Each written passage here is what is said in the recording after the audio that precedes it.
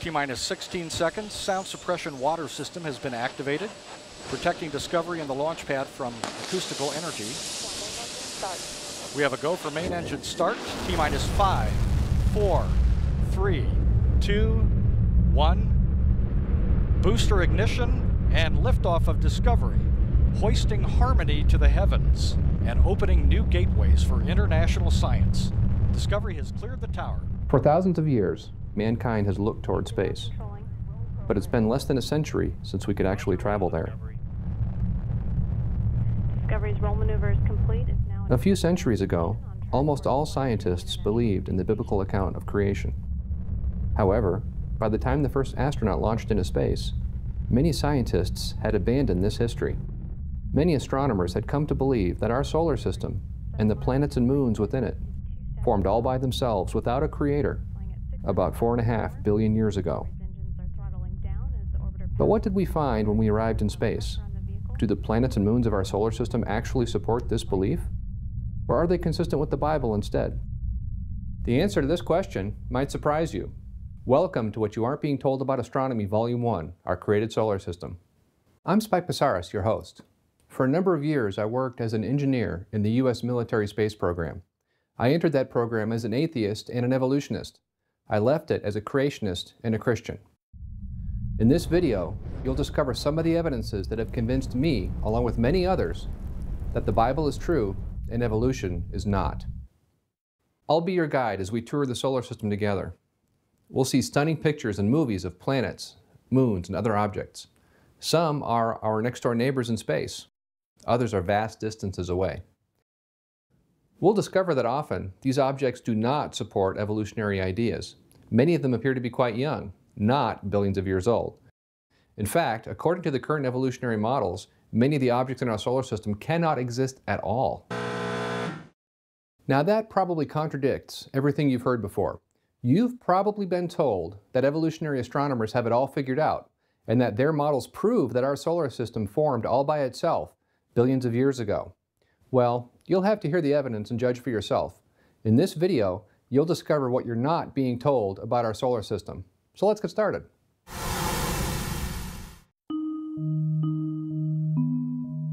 Before we can talk about how our solar system got here, we need to clarify exactly what the solar system is.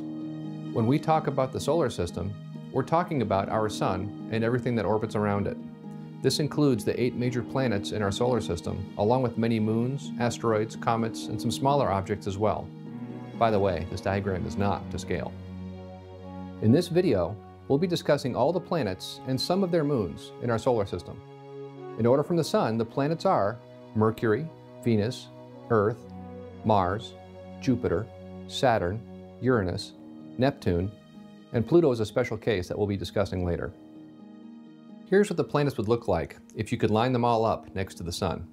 In real life, the planets are much farther away from the Sun and each other than this, but I wanted to show you how big the planets are compared to each other in the Sun. By the way, you are here. So where did this system come from? There are 2 competing models for the origin of our solar system. This is a pretty straightforward issue. Either the solar system was created or it wasn't. In this video, I'm going to use the word evolution to describe the belief that our solar system was not created. This word is often used to describe biological evolution, of course, but astronomers commonly use it in a broader meaning as well.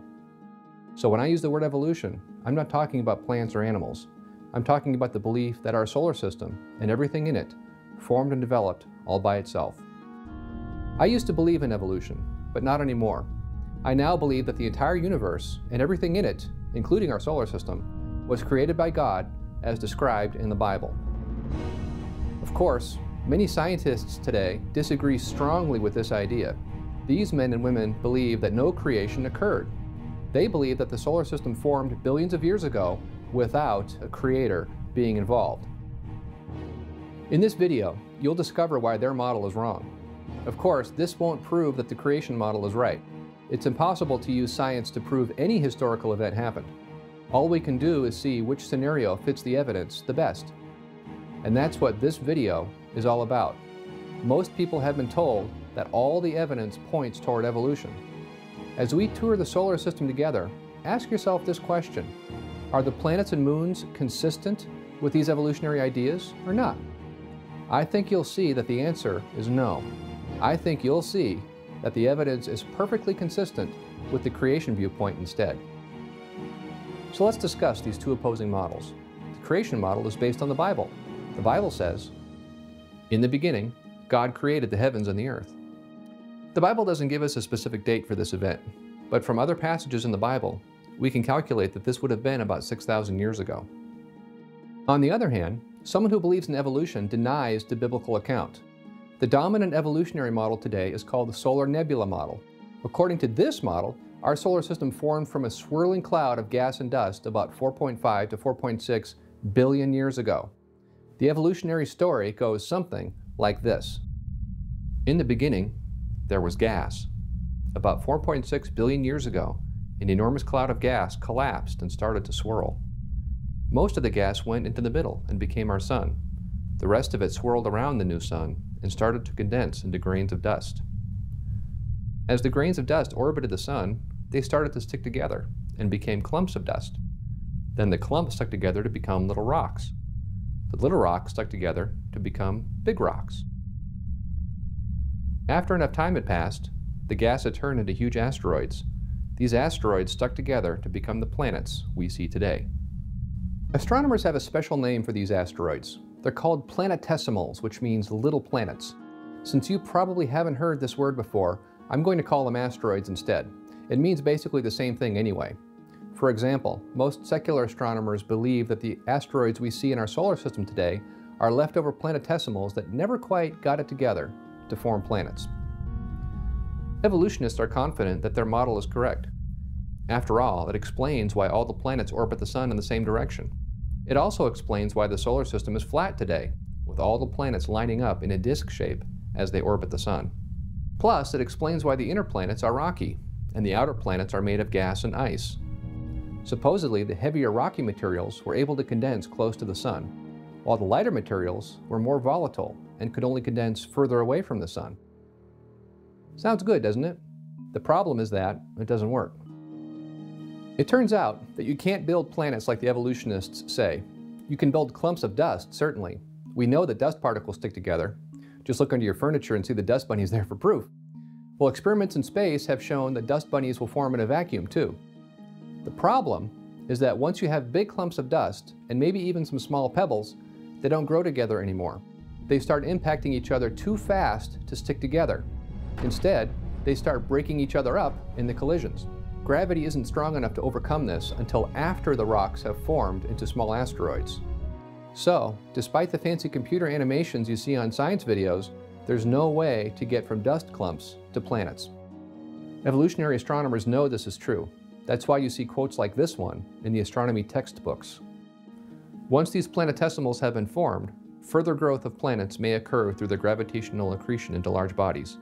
But just how that takes place is not understood. And in the scientific journals, we see comments like this. The formation of planetesimals, the kilometer-sized planetary precursors, is still a puzzling process. How the first stage of this process, primary accretion, works is a fundamental unsolved problem of planetary science. So before we even discuss any planets or moons, the evolutionary theory is breaking down already. It can't produce the asteroids it needs to build the planets. Will it do any better when we examine the actual planets and moons themselves? Let's take a look and see.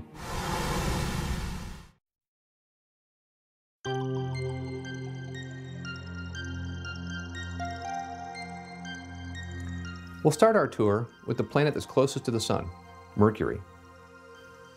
Mercury is the first of the 4 terrestrial planets. The others are Venus, Earth, and Mars.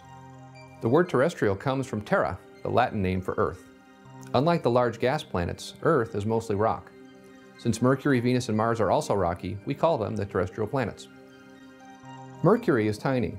It's a little bigger than our moon, but smaller than some of the other moons in our solar system. It's also a planet of extremes.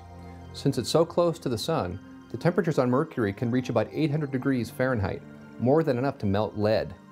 On the dark side, temperatures can plunge to 200 degrees below zero. Mercury's surface resembles our moon. It's heavily cratered, as you can see here. We've learned a lot about Mercury in just the last few years. Before 2008, most of what we knew about Mercury came from the Mariner 10 space probe, which flew by Mercury in 1974 and 1975. Even back then, Mercury posed multiple challenges for evolutionary theories. Mariner showed that Mercury was very dense. So dense, in fact, that most scientists believe it has an iron core occupying over 40% of its volume. This poses a huge problem for secular theories. Evolutionary models say Mercury can't be this dense, not even close. As one secular astronomer explained, the driving force behind previous attempts to account for Mercury has been to fit the high density of the planet into some preferred overall solar system scheme. It has become clear that none of these proposed models work, and the high density is conveniently accommodated by the large impact hypothesis, which makes Mercury unique. Okay, so this problem is solved by the large impact hypothesis. What is that exactly? Well, evolutionists believe that Mercury did actually form in the way evolution predicts, but then this happened. Do you remember all those asteroids that were supposedly flying around in our early solar system, turning into planets? Well, after Mercury formed in the correct way, the way that secular models predict, one of those asteroids crashed into Mercury and stripped away all the lighter material from it. The lighter stuff just wandered off into space somewhere, leaving behind the dense material that we see in the planet today. But where's the evidence for this event? Only that if it didn't happen, Mercury would disprove evolution. Obviously, this isn't a good standard of evidence. But that's not all. The Mariner probe also discovered that this little planet has a magnetic field. But according to evolution, it can't have a magnetic field. To understand why this is important, we need to talk about magnetic fields for a moment. There are several reasons why a planet could have a magnetic field, but most of them require the planet to be young. Since evolutionists believe that the planets are all billions of years old, this means there can be only one source of magnetism for the planets, a dynamo deep inside each planet. A dynamo means there is hot, liquid metal moving around inside each planet. As it flows, an electrical current is produced, which creates a magnetic field. This is a complicated process, so I won't bore you with details. The important thing is this: in order for a planet to still have a magnetic field after billions of years, it has to have a liquid core. But, as one evolutionist has pointed out, Mercury is so small that the general opinion is that the planet should have frozen solid eons ago. Therefore, according to evolution, Mercury can't have a liquid core, so it can't have a magnetic field. But it does have a magnetic field. After this discovery, evolutionists tried to account for this with new models, but these models all introduced new problems of their own. So that was the situation after the Mariner mission. Then, in 2008, the Messenger spacecraft arrived at Mercury, our first in-depth study of the planet in over 30 years, and we got a treasure trove of new information. Evolutionists had hoped that the new data would solve their problems. Instead, the problems became far worse. Messenger created several new challenges for secular models. First of all, Messenger found that Mercury has a lot of volatile elements, like sulfur and potassium. This discredits the large impact hypothesis, because these elements are very volatile. A violent collision like this would have vaporized these elements. They would have escaped into space, and they wouldn't be on Mercury today. But they are on Mercury today. Therefore, there was no large impact, and evolutionists can no longer explain Mercury's large metallic core. Second, Mercury appears to have lots of sulfur, a higher concentration than any other rocky planet. This sulfur causes other problems for evolutionary models. The nebula theory says that volatile elements like sulfur can't be there. As one study noted, chemical condensation models indicate that sulfur cannot condense in the primordial solar nebula at the heliocentric distance of Mercury. But there it is on Mercury anyway. Third, Messenger found that Mercury's magnetic field is decaying. It decreased by almost 8% in just 35 years or so. At this rate, it loses half its strength about every 320 years. If Mercury were really billions of years old, it shouldn't have a magnetic field at all. Now we see that it not only has a field, the field is also decaying rapidly. This makes the field look very young, like the planet was initially magnetized just a few thousand years ago. It can't have been decaying like this for billions of years, because it would have been impossibly strong far less than 1 million years ago. By the way, the decaying field was not a surprise to creationists, because a physicist named Dr. Russell Humphreys had predicted it ahead of time, based on the creation account in the Bible. We'll talk more about his predictions later in this video. Lastly, Messenger found other forms of evidence that Mercury is young. This planet was supposed to be an old, burned-out cinder, but that's not the case. One major surprise was this completely new feature on Mercury, these blue hollows. These have been called this jaw-dropping thing that nobody ever predicted. These are pits and depressions, up to a few miles across. Scientists think these form when volatiles escape Mercury's surface in various ways. Many of these hollows appear quite fresh. Apparently, whatever process creates them is still going on today in some places. Again, if Mercury were really billions of years old, these processes would have ceased long ago. These hollows make Mercury look quite young. So here's what you're not being told about Mercury. Evolution says it can't be dense, but it is. Evolution says it can't have a magnetic field, but it does. Its high amounts of volatile elements like sulfur contradict secular models about how Mercury formed, and the decaying magnetic field and ongoing geological activity make Mercury look young, not billions of years old. As one evolutionist wrote, Mercury doesn't conform to theory and is not the planet described in the textbooks. Mercury is a tiny planet, but it causes huge problems for evolution. As it says in 1 Corinthians 1:27, God has chosen the foolish things of the world to confound the wise, and God has chosen the weak things of the world to confound the things which are mighty.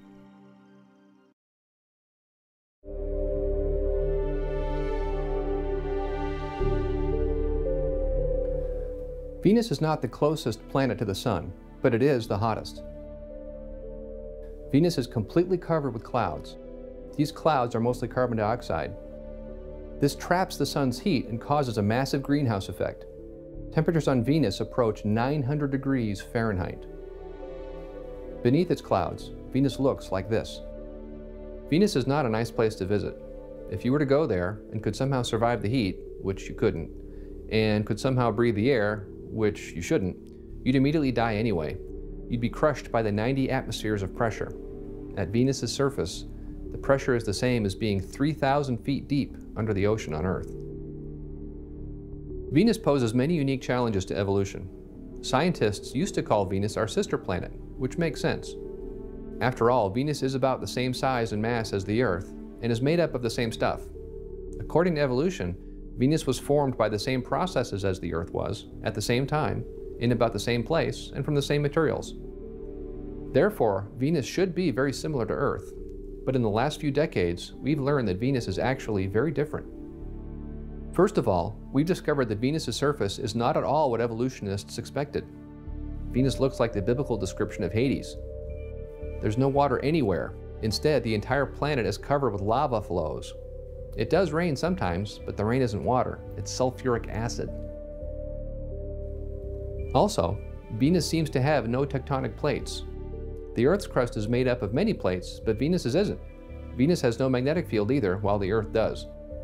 If evolution says the planets are supposed to be so much alike, then why are they so different? For that matter, why doesn't Venus have a moon? Later in this video, we'll talk about how the Earth supposedly got its moon. For now, we'll ask, if both planets really did form at the same time, by the same processes, from the same materials, and at about the same place, why doesn't Venus have a moon too? Well, an evolutionary theory explains this. Supposedly, Venus did have a moon initially, as evolutionary models would expect, but then something happened. Yes, that's right. An asteroid came along and hit it and destroyed Venus's moon. Where's the evidence for this, though? There isn't any. Only that if it didn't happen, Venus would pose problems for evolutionary theory. Venus poses other huge problems for evolution as well. For example, Venus's surface appears quite young. The entire surface appears to be fresh.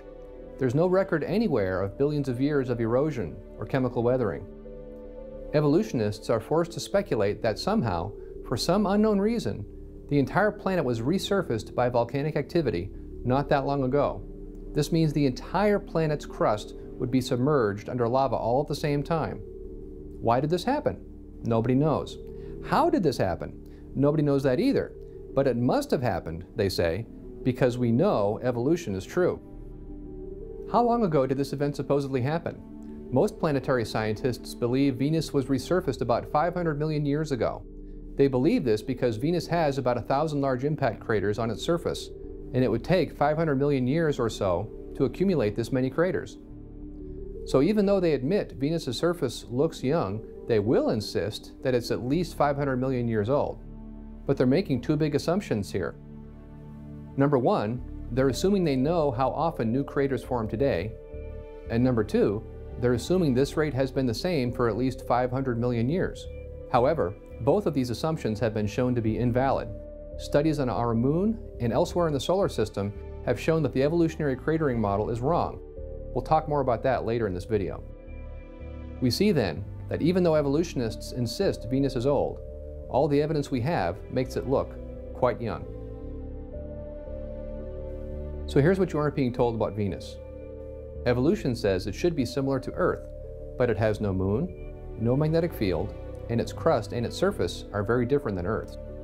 Its surface is young and fresh, and Venus is perfectly consistent with a solar system that's only thousands of years old, not billions.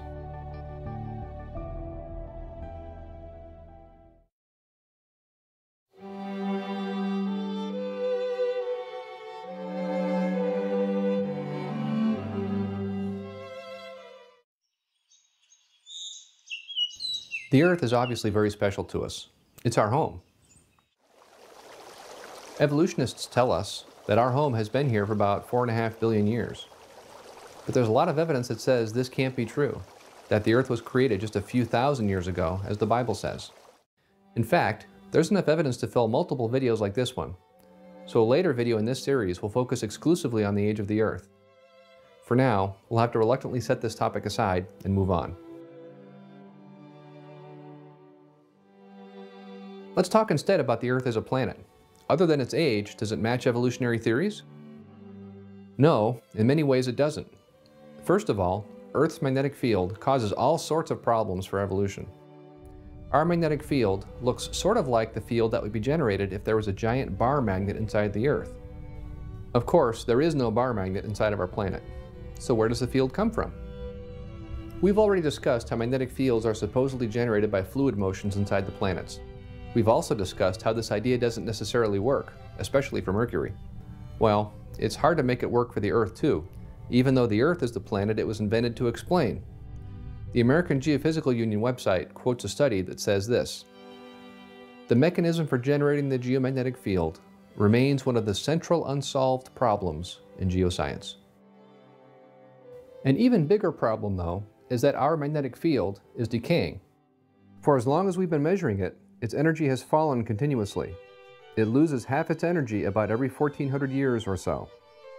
Now you might have heard that the Earth's magnetic field has flipped in the past, that north and south magnetic poles have swapped. That's true, but it's not what we're talking about here. We aren't talking about the strength of the field at any one place on the Earth. We're talking about all the energy in the field overall, and that energy is fading fast. Since it's getting weaker over time, this means it was stronger in the past. If you could travel backwards in time, the field would double its energy every 1,400 years you traveled. Of course, there's a definite limit on how strong it could possibly have been.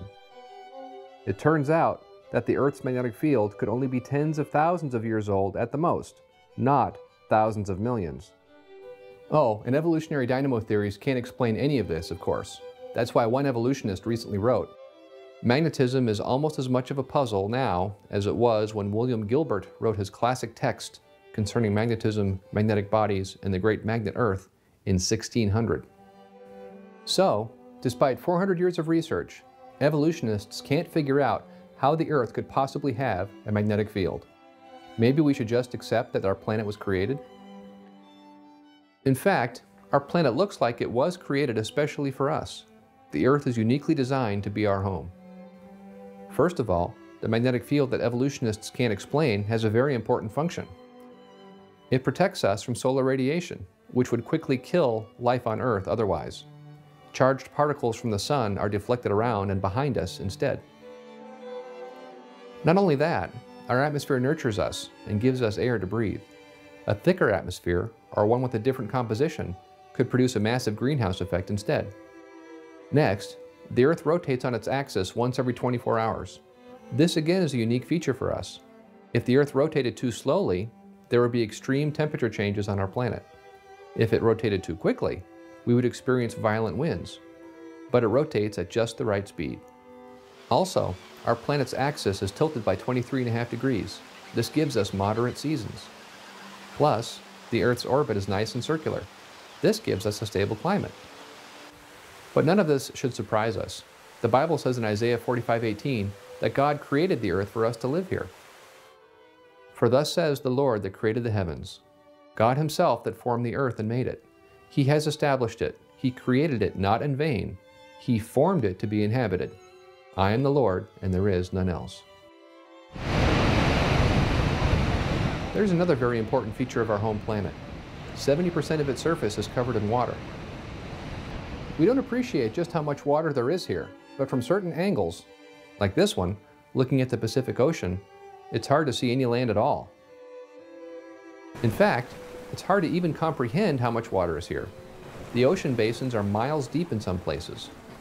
Question: if you could raise the ocean bottoms up and squish all the mountains down so that the entire Earth's surface was perfectly smooth, then obviously the water in the oceans would spread out to cover the entire Earth. But how deep would this water be?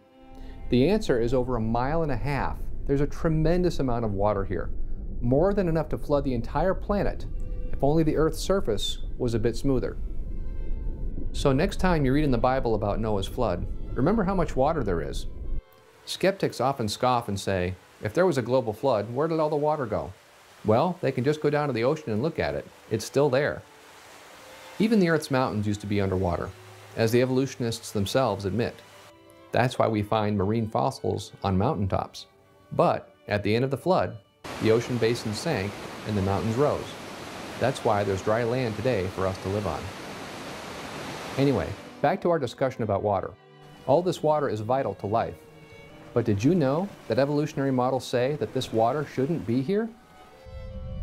Remember how we discussed that volatile gases couldn't condense in the inner solar system? The evolutionary model says they were blown outwards instead. Evolutionists say this is why the terrestrial planets are rocky, because lighter materials couldn't condense this close to the sun. Well, one of the things that shouldn't have condensed this close to the sun is water. Evolutionary models say that the Earth had to form with practically no water at all. Obviously, that's not what we see. Where did all this water come from? Well, evolutionists don't know. They used to claim that the Earth was bombarded with hundreds of millions of comets early in its history. Since comets are basically big dirty ice balls in space, they said this is where all our water came from. Unfortunately for evolution, this explanation doesn't work anymore. We've actually sent spacecraft to visit some comets recently and found out exactly what these things are made of. It turns out that comets do contain some water, but a lot of their ices are chemically different than the water we have on Earth. Comet ices have a lot more deuterium than evolutionists expected. Since deuterium is extremely rare on Earth, apparently our water didn't come from comets. Therefore, according to the secular model, our planet should have very little water, but this is not what we see. Now, some secular astronomers claim that this problem was solved recently. In 2011, the Herschel Space Observatory discovered that a comet named Hartley 2 has water that more closely matches the composition of Earth's water. Some secular websites are now claiming that comets could have been the source of Earth's water, but this is incorrect. You can read more about this at creationastronomy.com. Overall, the evolutionary model still can't explain how the Earth has water on it, and that's why some secular researchers are now invoking asteroids as the source of Earth's water. These scientists point to asteroids like 24 Themis, which was recently discovered to have water frost and ice on its surface. They say that long ago, millions of asteroids crashed into Earth and supplied its water. But this idea runs into problems right away. Asteroids are rocky, not icy.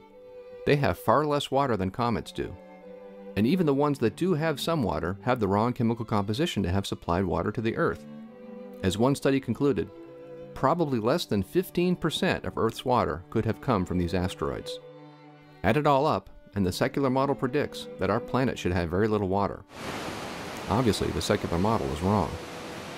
As a report in Science News recently said, there's one thing on which most geochemists and astronomers agree. the celestial pantry is now empty of a key ingredient in the recipe for Earth. So here's what you aren't being told about the Earth. It's uniquely designed for us to live here. Its rotation period, axial tilt, orbit, atmosphere, and many other things. There's plenty of water here for Noah's flood, but evolution says there shouldn't be any here at all. And the Earth's magnetic field can't be billions of years old.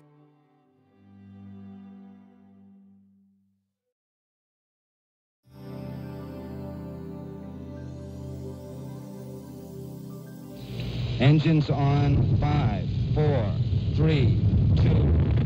All engines running. Launch commenced. Liftoff. We have liftoff 49 minutes past the hour. Snapper reports the clock has started. The tower is clear.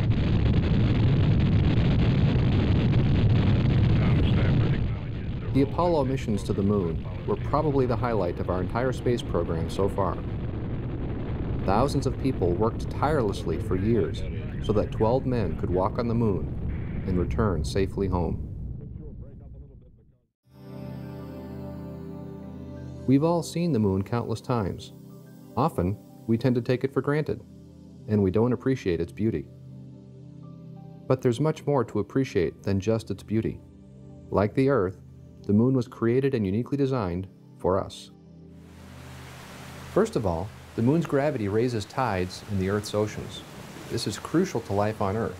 The moon's tides help to circulate ocean water, which prevents our oceans from becoming stagnant. This allows fish and other creatures to live there. The moon is at just the right distance for this. If it were much farther away, it wouldn't raise high enough tides.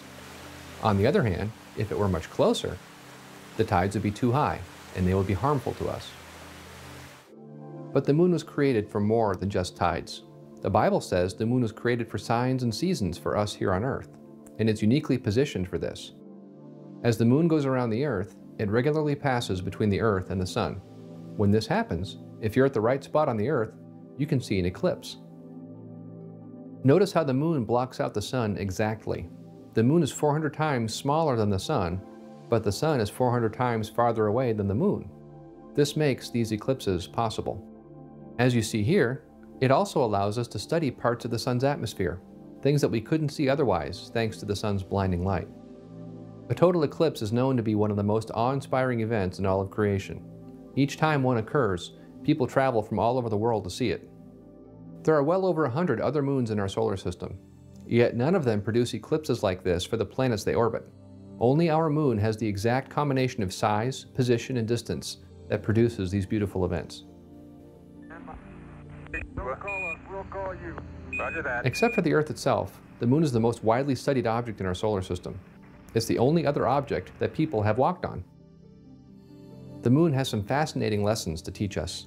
The side of the moon that we see from Earth is dominated by several features. The large dark areas that you see here on the surface are called maria. These are believed to be large flows of hardened lava. Here's a closer look. Notice how the mare area is smooth and lower than the rugged highlands behind it. The maria are believed to be huge impact basins. Sometime during the moon's past, some large objects hit the moon, forming these huge basins. These impacts were so severe that they cracked the moon's crust, causing lava to ooze out and fill the basins in. This seems like a reasonable explanation so far, but here's a question. How much time passed between the impacts and the lava coming out? It seems obvious that this wouldn't have taken long at all. A few hours, a few days, maybe as long as a week or two. But evolutionists believe that 500 million years passed in between the impacts and the lava. Why do they believe this? Because in many places on the moon, we can see things called ghost craters. Ghost craters are craters that are sticking up from underneath the maria. They have been partially filled in by lava, but not completely erased. That's why we can still see them. Here's another example. Notice that some craters are sharp and clear. These obviously formed after the lava filled in the maria, so these are not ghost craters. The ghost craters are the ones, like these, that are peeking up from underneath the hardened lava. These craters existed on the floors of the impact basins before the lava came and partially filled them. This means they formed after the giant impacts happened, but before the lava came out from the impacts. Here's why this is important. Because evolutionists believe in billions of years, they have concluded that, except for a short period early in the solar system's history, new craters form very slowly. Otherwise, there would be a lot more craters on the moon's Maria, for example. But there are a lot of ghost craters on the moon. Since evolutionists have to believe in a slow rate of cratering, they're forced to believe that it took a good 500 million years or so for all these ghost craters to form. Does this idea make sense? No, it doesn't. Obviously, such huge impacts would have had an effect on the moon immediately. It's ridiculous to think that the moon would wait a 500 million years or so before it reacted to these collisions. The only reason evolutionists believe this is because they're committed to their billions of years. But if we look at the evidence without being influenced by evolutionary prejudices, what do we see? We see evidence that cratering rates used to be a lot higher in the past than today. And this affects our understanding of planets and moons all over the solar system. We talked about this during our look at Venus. Remember, Venus's surface looks very young, but evolutionists say it's at least 500 million years old, because cratering is such a slow process. Our moon shows us that cratering is not such a slow process as evolutionists believe. And that means the planets and moons in our solar system are a lot younger than you're being told. As we look at the moon, many people have wondered, how did the moon get here? Where did it come from? Well, the Bible tells us clearly where it came from. It was created on day 4 of creation week. And God said, "Let there be lights in the firmament of the heaven to divide the day from the night, and let them be for signs and for seasons and for days and years." And God made 2 great lights, the greater light to rule the day, and the lesser light to rule the night. He made the stars also. And the evening and the morning were the 4th day. The moon was made to mark out times and seasons and to rule the night. Indeed, it is the dominant light in the nighttime sky. But evolutionists don't want to accept creation, so they look for other answers. In fact, evolutionists were very excited about the Apollo moon program back in the 1960s for just this reason. They thought that the lunar missions would help them understand how the moon could have formed all by itself, without a creator being involved. This is Apollo 17 astronaut Harrison Schmitt. He was not only the last astronaut to walk on the moon, he was also a PhD geologist as well. Schmitt and the other astronauts gathered samples from the moon's surface and brought back hundreds of pounds of moon rocks with them. These rocks revealed some very interesting things about the moon. At the time, there were 3 main evolutionary theories for the origin of the moon. Evolutionary scientists were eager to analyze the moon rocks and see which of their theories was right. The 3 theories were the fission theory, the nebula theory, and the capture theory. Let's talk about each one. The fission theory said that the early Earth was spinning very rapidly. Then a chunk of material tore off and became the moon. This theory had problems though. Tests showed that lunar rocks are different than Earth rocks in some important ways. For example, the moon is deficient in iron when compared to the Earth. Also, if this idea was true, the Earth would have been spinning incredibly quickly. It would have been rotating just once every 2.5 hours or so. Problem: how did it slow down to today's speed of once every 24 hours? All that excess spin energy would have had to have gone somewhere. Calculations showed that this amount of energy would have been enough to raise the temperature of the entire Earth by 1,000 degrees Celsius. This would have boiled away all the Earth's oceans. Therefore, since we still have oceans today, we know this theory is wrong. The nebula theory said that the Earth and Moon formed out of a swirling cloud of gas and dust. This is just like the overall evolutionary theory for our solar system, with the gas turning into planets, but just on a smaller scale. The problem here is that this meant the Earth and Moon were formed from the same stuff, and the Apollo missions showed that moon rocks are different than Earth rocks. There are also real problems in getting the Earth and Moon to form from a cloud like that. The third theory was the capture theory. This says that the Moon formed elsewhere in our solar system and was traveling along one day when it passed too close to the Earth. The Earth's gravity pulled it in, or it took up housekeeping and started orbiting our planet where it is today. There are several problems with this idea. The biggest one is that one object can't capture another one gravitationally like this, not without interacting with other objects too. If it were just the Moon approaching the Earth, then the Earth's gravity would have accelerated the Moon on the way in. By the time the Moon arrived, it would be going too fast to stay in orbit. So there would only be 2 options. Either the Moon would hit the Earth, or else it would zoom on by and get flung away on the other side. Either way, you don't get an orbit. So, the Apollo missions left evolutionists in a turmoil.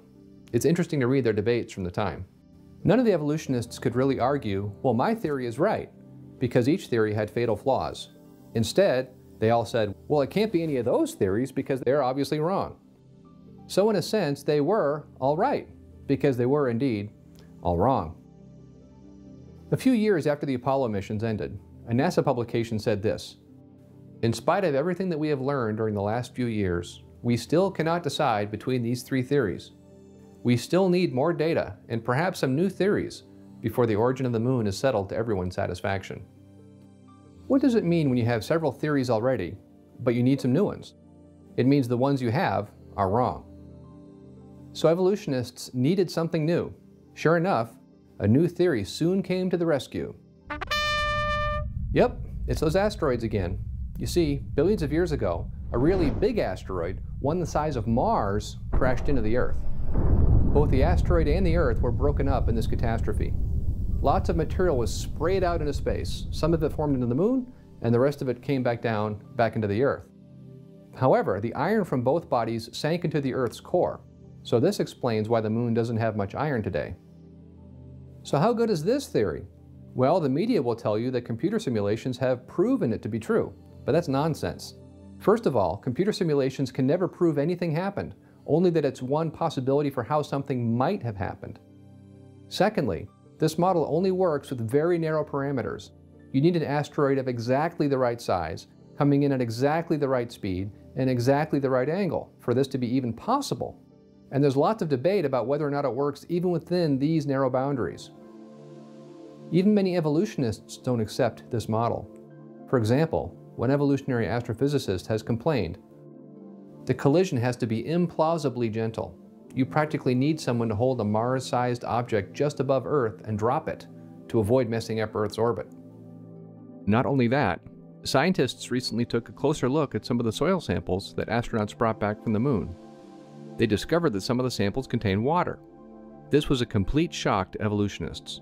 The giant impact theory says that the moon can't have any water today. It would have been vaporized and lost during the collision. As one scientist commented, it's hard to imagine a scenario in which a giant impact melts completely the moon and at the same time allows it to hold on to its water. That's a really difficult knot to untie. Thanks to this new discovery, the giant impact hypothesis is in serious trouble, and that was the only idea that was remotely possible for an evolutionary origin of our moon. Sounds like evolution can't explain where the moon came from. The Bible was right all along. This shouldn't have surprised anyone though. All along, there's been a lot of evidence that the moon can't be billions of years old. For example, this is the Aristarchus Plateau. This is one of many locations on the moon that have been controversial for a long time. For centuries, people have seen flashes and temporary glows of light in these locations. These events don't last long, so it's been very difficult to photograph them. But we have written accounts of them going back to the 1500s. It seems that the moon is still geologically active, releasing gas from volcanic vents. This is the Eratosthenes crater, another location where unusual sightings have occurred. Evolutionists have rejected all these sightings as nonsense. In their models, the moon's volcanic activity stopped about 3.2 billion years ago. The moon is old, cold, and dead. It can't be geologically active, or so they've always said. Finally though, all the accumulating evidence became too much. In 1968, NASA released its chronological catalog of reported lunar events. This report listed 579 separate sightings of anomalous events on the moon. A couple of years later, the Apollo 15 mission even measured radon gas coming from the Aristarchus crater. Apparently, the moon is still geologically active. This makes perfect sense if it was only a few thousand years old. It's not old, cold, and dead after all. The funny thing is, for the most part, evolutionists still won't admit any of this.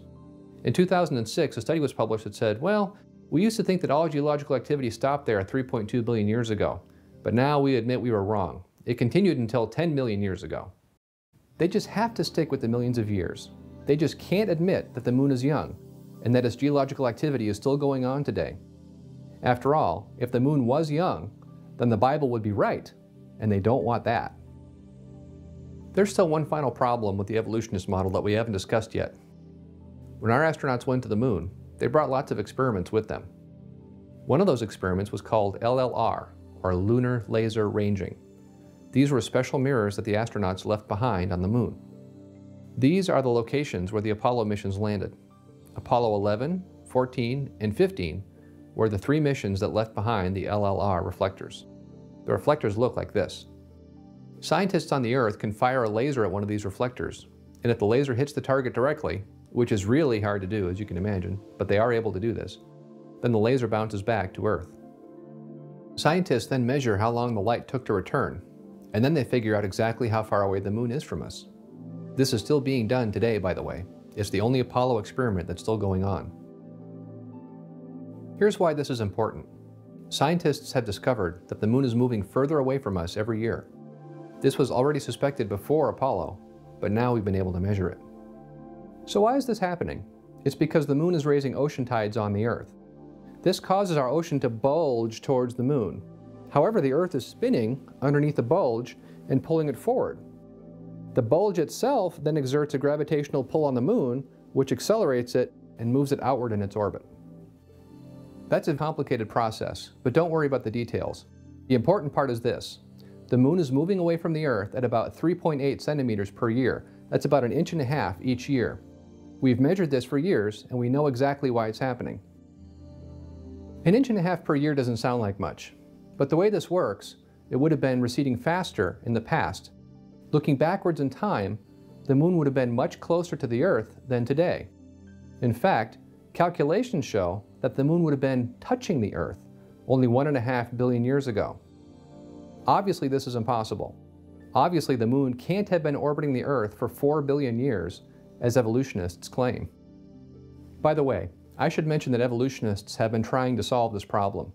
There are some articles floating around on the internet that say this isn't a problem for evolution anymore. But those articles are wrong. If you're curious why, you can go to www.creationastronomy.com for details.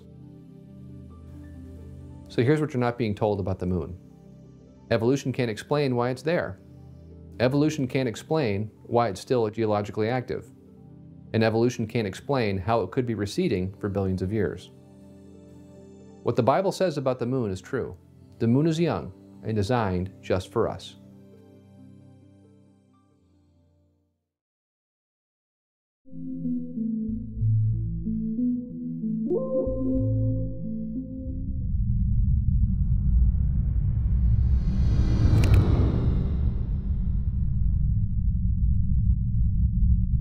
Mars is the 4th planet from the Sun. We first landed a spacecraft on it successfully in 1976. Since then, we've sent many other probes and have learned a lot about the red planet.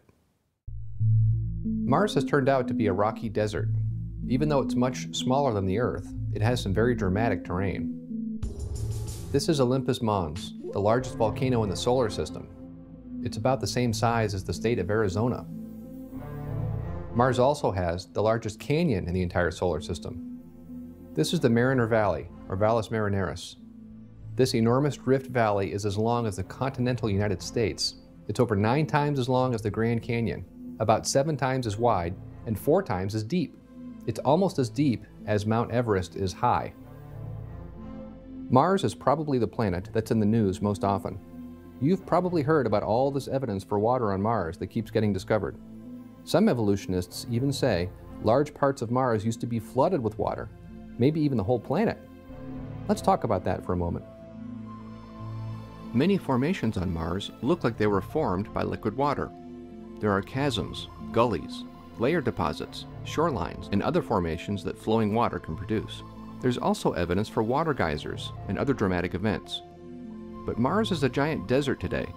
Sometimes it has dust storms that cover the entire planet. How could there have been flooding on Mars? Mars does actually have water on it today, but not in liquid form. For example, there's water vapor in the atmosphere. More importantly, Mars has a lot of water ice at the poles. Water is also frozen under the surface elsewhere on the planet. This would seem to be the source of at least some of the formations we've seen. For example, a volcano or some other event that heats up the surface sufficiently could melt the ice frozen into the surface and cause flooding. But how long could this liquid water last on the surface? Under current conditions, it can't last long at all. That's why Mars is so dry today. Mars has a very thin atmosphere. This means the boiling point of water is very low. Even though it's very cold on Mars, a puddle of water would evaporate away quickly. Despite all this, evolutionists speculate that Mars used to have huge oceans of liquid water, which lasted for hundreds of millions of years. Why? Because they want to find life on other planets, and they need liquid water to do it. They seem to think that finding life somewhere besides Earth would prove evolution. Well, that's absurd in multiple ways. First of all, water doesn't mean life. You need water for life, but you also need lots of other things, especially an intelligent designer who can create it all. Louis Pasteur already proved that life can arise from non-living chemicals, and that was over 150 years ago. Evolutionists need to update their scientific approach. Even if we did find life on other planets, that wouldn't prove evolution anyway. Evolution can't explain how life arose at all, anywhere. For example, one evolutionist wrote this: "More than 30 years of experimentation on the origin of life in the fields of chemical and molecular evolution have led to a better perception of the immensity of the problem of the origin of life on Earth, rather than to its solution. At present, all discussion on principal theories and experiments in the field either end in stalemate or in a confession of ignorance." Another evolutionist admitted this: "It is extremely improbable that proteins and nucleic acids, both of which are structurally complex, and both of which are required for life, by the way, arose spontaneously in the same place at the same time. Yet it also seems impossible to have one without the other. And so, at first glance, one might have to conclude that life could never, in fact, have originated by chemical means." I could give lots of other examples, but we don't have the time. My point is that evolution can't explain how life could have started without a creator. Yet evolutionists are always looking for life somewhere else, as if that would help them solve this problem. But finding life somewhere else would just increase the number of places where evolution can't explain it.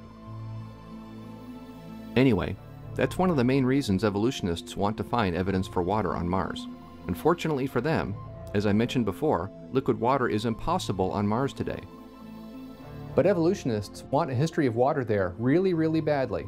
This creates a huge problem. And where there's a problem, you need a solution. Evolutionists believe that Mars used to have a thick atmosphere, like they want. But then an asteroid hit the planet and stripped it away. Let's think about this for a moment. Mars is a desert planet where it's physically impossible to have water. But evolutionists desperately want water there. In fact, they want enough water to flood the whole planet. So they invoke this catastrophe for which there's no evidence. On the other hand, the Earth has lots of water, more than enough to drown the entire planet 1.5 miles deep. And the Bible confirms that all the land was underwater at the time of Noah's flood. Plus, there's lots of physical evidence for a global flood on our planet. But evolutionists mock us for accepting the biblical account. They say that believing in a catastrophe is unscientific. Do you see the hypocrisy here? This is a vital point. In this video, you'll see that evolutionists invoke catastrophes over and over again to fill the gaps in their models. And to be fair, it's possible that catastrophes have played a role in shaping the planets and moons in our solar system. After all, the Bible doesn't tell us much about the history of these objects, so we can't be dogmatic about what did or didn't happen to them in the past. Nevertheless, there's usually little evidence for any of the collisions invoked by the evolutionists. In the history of the entire solar system, there's only one catastrophe that we know for sure occurred: a global flood here on Earth. And this one catastrophe, the only one with overwhelming evidence from geology, history, and the Word of God itself, this catastrophe, the evolutionists reject absolutely. That's why in this video I'm emphasizing how often the evolutionists use asteroid collisions to rescue their models from the facts. Again and again, they invoke speculative catastrophes all over the solar system, but then they ridicule creationary scientists for using a well-supported catastrophe to interpret geological formations on Earth. And Mars is a perfect example of this inconsistency. Evolutionists are demanding watery catastrophes on Mars, where there can be no water today. Yet they mock creationists for believing in a watery catastrophe on Earth, which is covered with water today. As I said, this is utter hypocrisy. Mars is also an excellent illustration of the rank speculation that is passed off as science today. For example, perhaps the preeminent scientific journal in the world today is Nature. Nature recently ran an article with this headline: "Wheel of Spirit hints at life on Mars." The Spirit being referred to here is a small rover that we landed on Mars. So if all you saw was this headline, you'd think, wow, Spirit found evidence for life on Mars. But what exactly did Spirit find? Only a little patch of sandy material, which might be silica, which might have formed from a volcanic fumarole. And on Earth, volcanic fumaroles sometimes have bacteria in them. Bingo! We found evidence for life on Mars. Isn't this absurd? A patch of sand somehow becomes hints of life on Mars. If a creationary scientist said something half this silly, he'd be mocked and ridiculed. But evolutionary believers do this sort of thing all the time. They often come up with wild speculations, which are presented as scientific fact. Remember this the next time you hear a news story about evidence for water, or even life, on Mars, or about all the evidence we have for evolution here on Earth. Try to find out what the evidence really is. It's often a lot less persuasive than they say. So here's what you aren't being told about Mars. Evolutionists want a long history of global oceans on Mars, but it's physically impossible for liquid water to exist on Mars today. The evolutionist view of Mars reveals the hypocrisy of their approach. And Mars is a good example of the wild evolutionary speculations that are passed off as science today.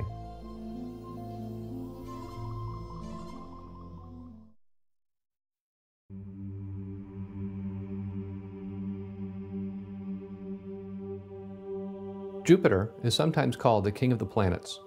It's the largest planet in our solar system. Saturn, Uranus, and Neptune are giants too. They're all much bigger than the Earth, as you can see. But Jupiter is by far the biggest. Jupiter has beautiful, intricate clouds swirling over its entire surface. It also has a famous feature called the Great Red Spot. The red spot is a huge storm system swirling on Jupiter.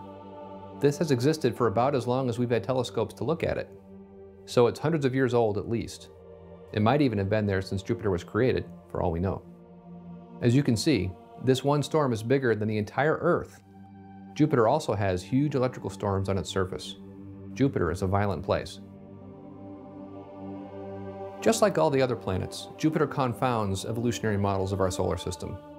To produce a planet this big, you need a lot of raw materials, and the evolutionary model can't supply them. According to the evolutionary model, Jupiter had to form a bit differently than the Earth. Like the Earth, it supposedly started when some planetesimals, or asteroids, formed from the solar nebula and gathered together. But unlike the Earth, these planetesimals had enough mass, and therefore enough gravity, to collect lots of gas from the solar nebula too. Then, after several million years of gas collecting, Jupiter had formed. Well, that doesn't work, for several reasons. First of all, as we've already seen, the secular model can't make asteroids out of gas and dust. As one paper commented, the process by which submicrometer-sized protoplanetary dust particles evolve to kilometer-sized planetesimals is still enigmatic. Another admitted that the process by which planetesimals could form is unknown. In fact, not only are there problems building large asteroids, the models can't even produce small ones. As a JPL NASA press release explained, the problem with this tidy little theory is that when the burgeoning space rocks grew to about 1 meter in size, orbital mechanics tells us the gas commingling with them in the protoplanetary disk should have acted like a brake, slowing their velocity appreciably. Their orbital speed having been cut, these filing cabinet-sized space rocks would have spiraled into the sun. So even if small planetesimals managed to form, they would have been destroyed fairly quickly. As a paper in Nature pointed out, how this process continues from meter-sized boulders to kilometer-scale planetesimals is a major unsolved problem. Boulders are expected to stick together poorly and to spiral into the protostar in a few hundred orbits, owing to a headwind from the slower rotating gas. So the secular model can't make planetesimals. But without planetesimals, the secular model can't explain any of the planets, including Jupiter.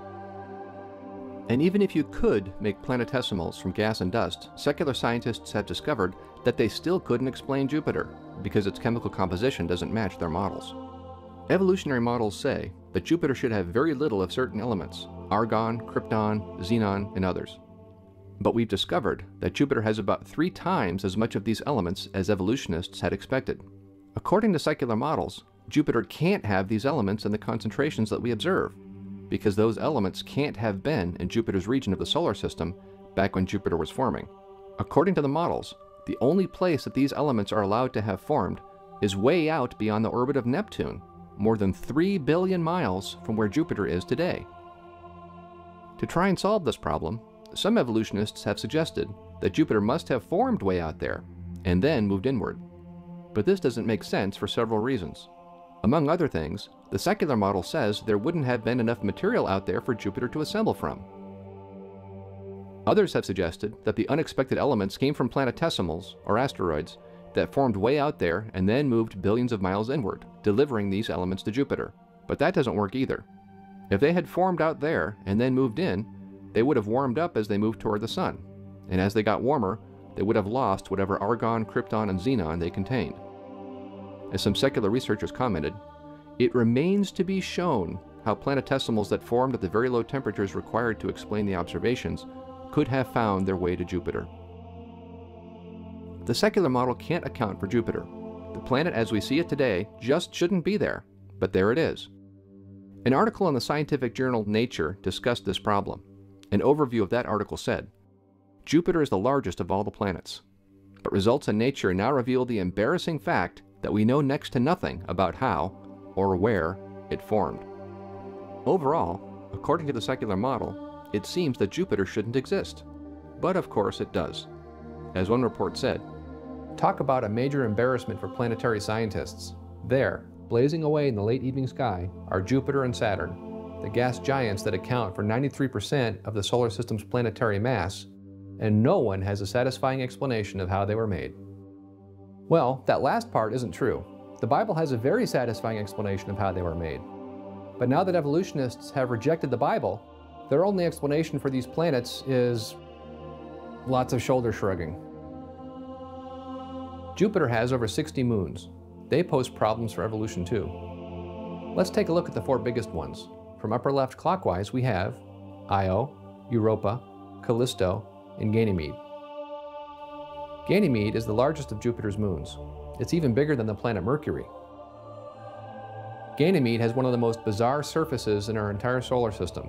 It's crisscrossed with ridges and grooved terrain, but with weird patterns streaking across it all. Some places are rough and rocky, other places are flat and smooth. It almost looks like somebody took a giant paintbrush and painted huge swipes across the surface. But this isn't the only challenge Ganymede poses for people who try to explain how it formed without a creator. Evolutionary models predicted that Ganymede couldn't have a magnetic field. But when our space probes arrived and started taking measurements, we found that it does have a magnetic field. Ganymede doesn't match the evolutionary model at all. Then there's Callisto. This moon is the most heavily cratered object in the solar system. Evolutionists believe that it has one of the oldest surfaces of any object, about 4 billion years old. It was a real surprise then when our space probes took some close-up pictures. Evolutionists expected a large number of smaller craters to go with the big ones, but they aren't there. They should be there if the surface is really billions of years old, but they're not. Callisto doesn't match the evolutionary cratering model. Not only that, some of the pictures show what appears to be fresh ice on Callisto's surface. This means that there's still erosion and geological activity going on. Evolutionary models say that Callisto is old, cold, and dead, but apparently that's not true. Next, there's Europa. Europa is in some ways the opposite of Callisto. Callisto is the most heavily cratered object in the solar system. Europa is the smoothest. Not only are there very few craters, Europa has very little terrain of any kind. It's almost perfectly smooth. The entire moon is covered with a shell of ice. The ice is several miles thick, but some scientists believe there might be liquid water beneath it. And where there's water, there has to be life, right? We already talked about how ridiculous that idea is, but nevertheless, you still hear it in the news a lot. Somebody finds a new crack on Europa and thinks, ooh, look, water might ooze up into the crack and there might be life evolving in the water. Then some reporter runs a story about it that says we're on the verge of finding life elsewhere in the solar system, even though all we found was a crack in a moon. That sounds ridiculous, but it happens a lot in astronomy, unfortunately. Because Europa has only a few craters, we've been able to study them closely. One recent study has shown that the evolutionary model for cratering is all wrong. We've talked about cratering before. We've seen that evolutionists like to use craters to date things in the solar system. After all, the more craters something has, the longer it's been sitting there getting struck by other objects. Well, this study discovered that the impact of just one object can throw up debris and form lots and lots of craters. Scientists had already known this was possible, but evolutionists didn't expect the effect to be this large. The study showed that up to 95% of small craters and a lot of the medium ones were formed in this way. This means that these planets and moons have been struck with a lot fewer impacts than evolutionists thought. And that calls into question all those billions of years that these objects have supposedly been around. Remember that Venus's surface looks very young, but its crater supposedly proved is 500 million years old? Now we know this isn't true. And craters are also used to support an old age for the Earth's moon. Supposedly, our moon needed billions of years to accumulate all of its craters. Thanks to Europa, we now know this isn't true.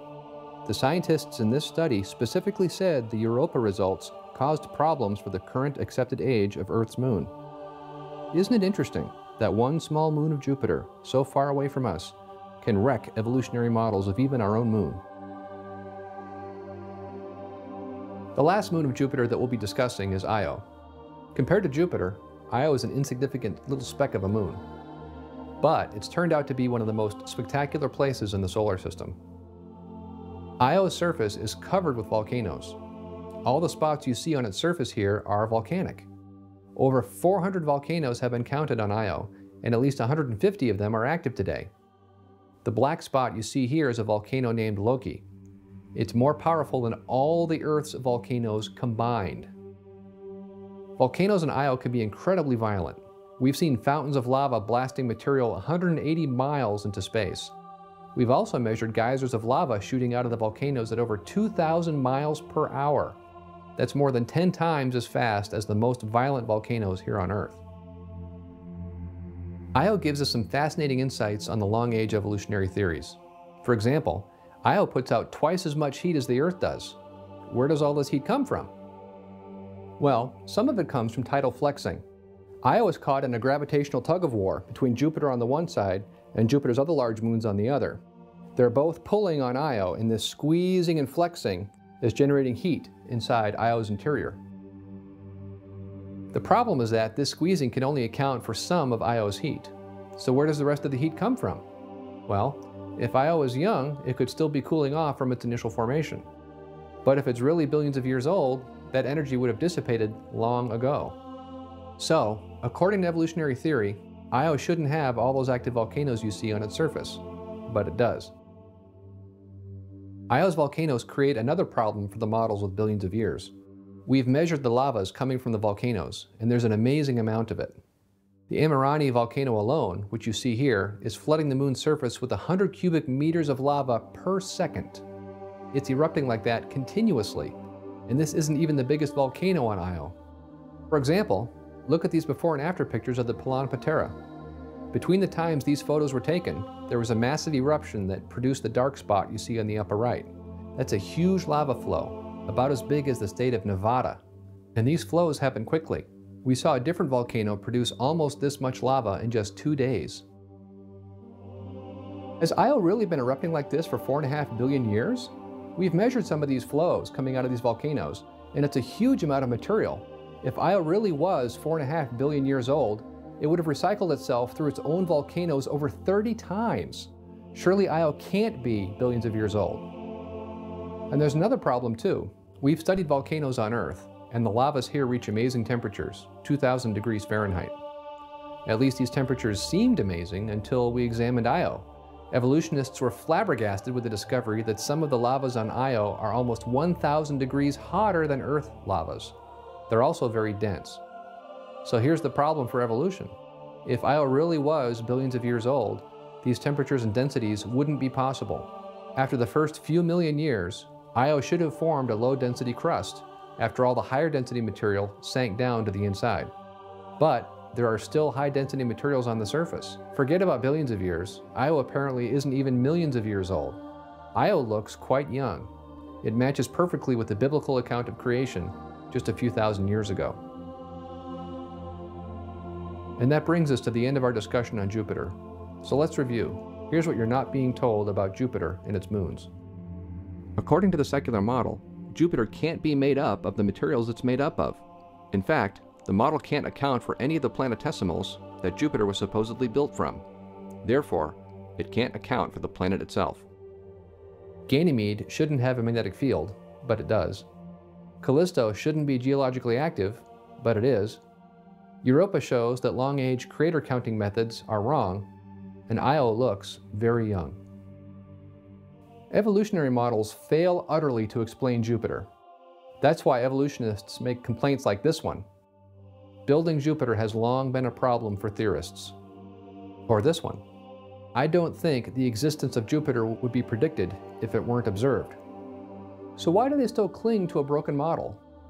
Because when you reject the truth, you have to accept a lie. Pity the poor evolutionist who is so committed to a bankrupt theory that he can't see the hand of his creator in this majestic planet.